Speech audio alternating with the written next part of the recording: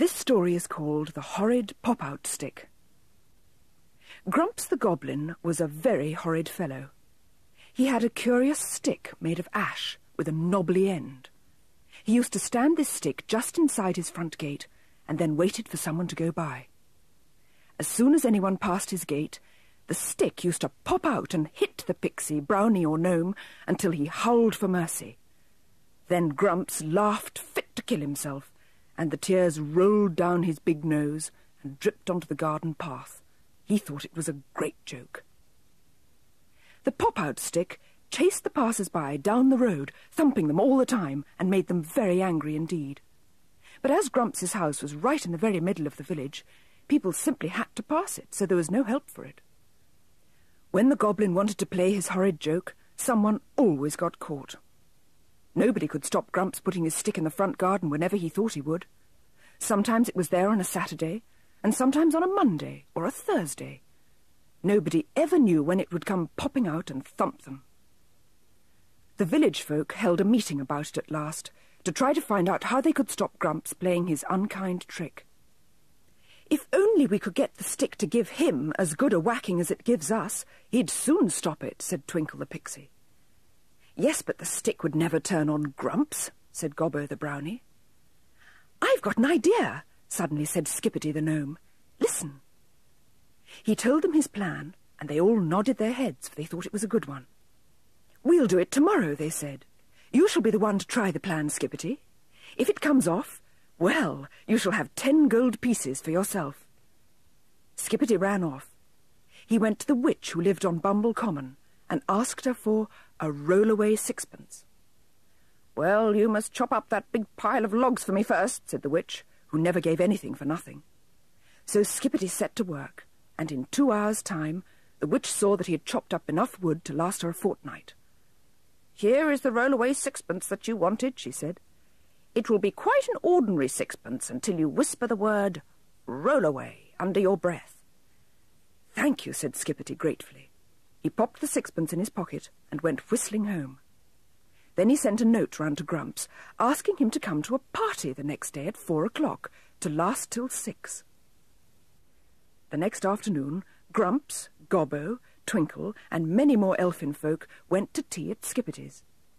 He gave them buns with jam on, a chocolate cake and red apples, so they were all very pleased. Then they gave Grumps the Goblin a last chance to mend his ways. "Grumps, please don't put your pop-out stick by your front gate any more," said Skippity. "Ho, ho," said Grumps. "You don't suppose I'm going to stop that, do you? No, no, it makes me laugh too much." The gnome said no more. It was time for his guests to go. It was night-time outside, but the moon was shining brightly. Skippity felt in his pocket to make sure that he had the roll-away sixpence there. "Goodbye, everybody," he said. Then, just at his front gate, he dropped the sixpence. It made a little tinkling noise, and then lay still. Everyone looked to see it, and pretended to feel in their pockets. "Whose is it?" asked Skippity. "Not mine," said Gobbo. "Nor mine," said Twinkle. And everybody said the same, except Grumps the Goblin, who was rather greedy and not at all honest. As soon as he heard them all saying that it was not their sixpence, he pretended to feel in each of his pockets very carefully. "Dear me, it must be mine," he said at last. "Yes, I had a sixpence, and it's gone. I'll pick it up." He stooped down to get it, and at that very moment Skippity whispered under his breath. "Roll away," he said so softly that Grumps didn't hear him. Just as the goblin's fingers touched the magic sixpence, it stood up on its edge and rolled away. Grumps went after it. The sixpence rolled a bit farther still.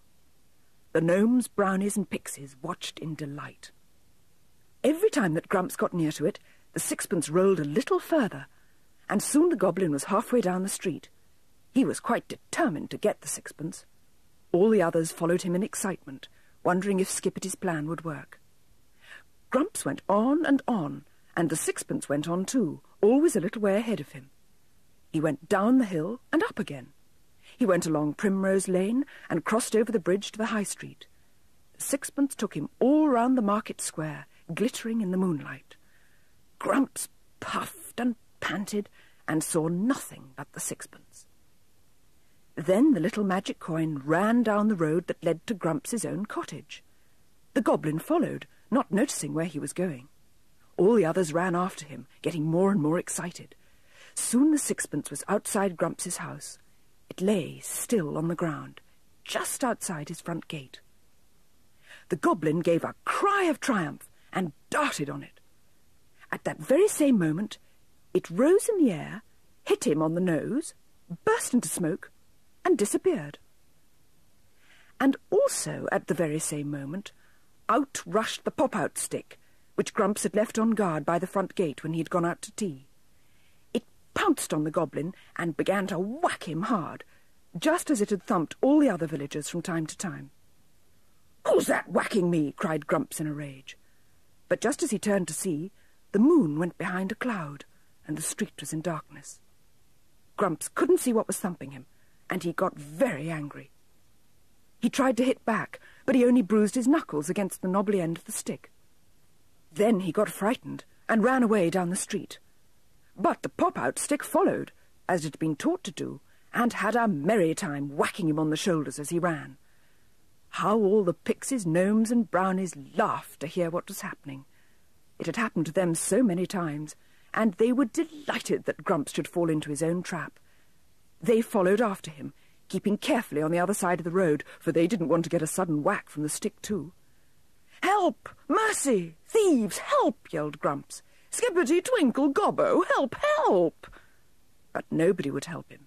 In fact, they couldn't, for no one but Grumps himself knew how to stop the stick. For a long time he didn't guess what was hitting him, for he didn't know that he was near his house.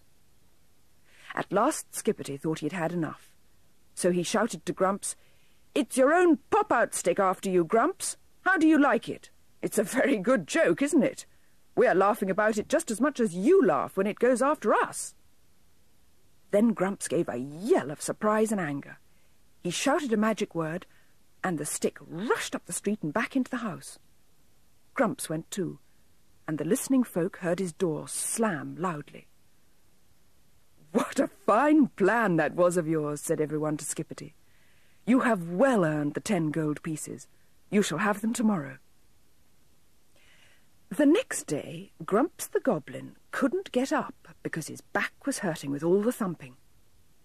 Then the others showed what kind hearts they had, for they took him a nice jelly, swept up his house for him, and lighted his fire.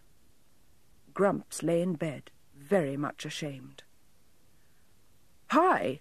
he called to Gobbo, who was lighting his fire. "Take that old stick and break it up for firewood, will you?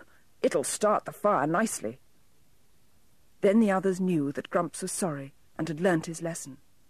Gobbo broke up the pop-out stick and put it on the fire. It soon burnt up and made a curious green flame. Then it gave a sound just like a sigh, and that was the end of it. "You forgive us, and we'll forgive you," said Skippity to Grumps. So they all forgave one another, and after that lived happily together. Skippity got his 10 gold pieces, and out of it he bought Grumps a nice new stick with a gold band round it with his name on. It was just an ordinary stick, but Grumps liked it very much indeed. Wasn't it kind of Skippity?